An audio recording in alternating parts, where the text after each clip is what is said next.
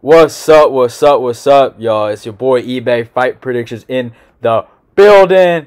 And we got some breaking news. My boy Fuego just hit me up on IG, sent me this news. I cannot wait to tell y'all. But my boy Luke Rockhold versus Darren Till is in the works at middleweight. Man, this is a hard one. Obviously, Luke Rockhold went on an interview and said he's interested in fighting Till. The UFC just talked about how they're doing a UFC London. They're doing a fight night over there, and they're opening things up. Darren Till's from the UK. It seems like almost the perfect fight. I love this fight. Darren, he would have got smashed by Vettori. I think this is a really good fight for him stylistically, and this is a great fight for Luke Rockhold stylistically. People forget, Rockhold was the #2 middleweight in the world last time he was ranked at middleweight. When he fought, I think Jan Blachowicz, he was #3, at middleweight.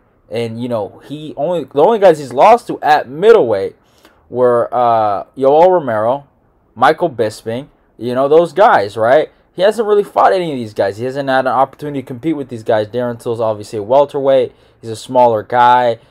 He's coming up. Well, he's a big guy. I shouldn't say he's a smaller guy, but he was a smaller weight class. Now he's going up. He had a lot of success with Kelvin Gastelum. He had a decent performance against Robert Whittaker.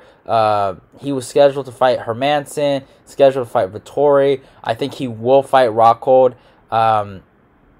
And this is somewhat of a tough fight. And you could say this is some of the UK fanboys' dreams. They're having a UK guy fight Rockhold. I don't think it's necessary to do it, but you could make comparisons to the Rockhold Bisping rivalry and shit like that. There's a lot of things you can do there. There's a lot of ways you can promote this fight if it does happen. But I mean, amazing fight if it does. I will be so hyped for it.